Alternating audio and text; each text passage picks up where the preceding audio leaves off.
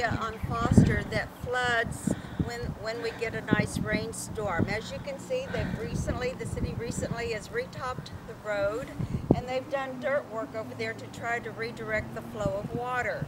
Well, if we get a good rain and the water starts flowing, this Band-Aid that they put on it will not hold. It will be washed away. But when we get a flood or when we get rain, this area becomes a raging creek of water, or water raging across the road, and it becomes unsafe for people to travel Foster Road to and fro to get into Foster or to get out of our Butler Farms area. Or if you have an emergency, it will be difficult for the emergency vehicles to get in or you to get out.